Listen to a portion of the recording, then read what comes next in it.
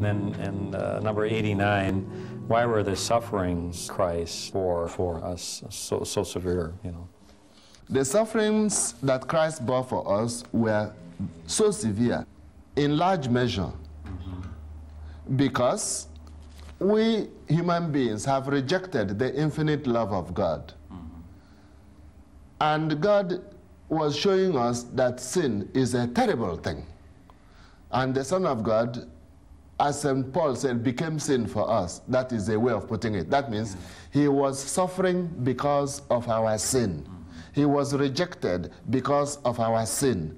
If anybody wants to see the seriousness of sin, observe what Christ suffered for us. He even felt abandoned by his Father as man. He said, my God, why have you forsaken me? That is a sign of intense suffering. But he was still in command. I thirst.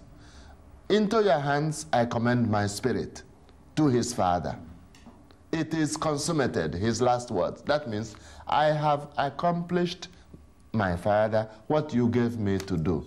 He was in control right up to the end. We are told he bowed his head and gave up the spirit. Perfect. Now, and even the centurion, the Roman commander of the soldiers there, he saw all this happen and all the miracles and the earthquake. He said, look, this is the Son of God. Now that time when he called out, my God, why have you forsaken me?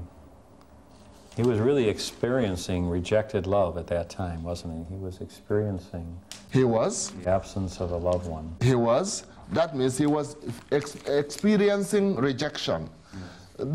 Some theologians tell us it is a symbol of the rejection the sinner must feel. Christ didn't sin, but he suffered because of our sins. And our sins cause our being rejected. And it is a sign of that. It is also a sign that Christ may have been praying Psalm 21. That Psalm 21, a long psalm, it begins with those words. It contains those words. So it would be that he said more, but those words only are recorded. And that psalm is all from showing abandonment into the hands of God. Love, which makes him suffer so much, but without being bitter, lovingly.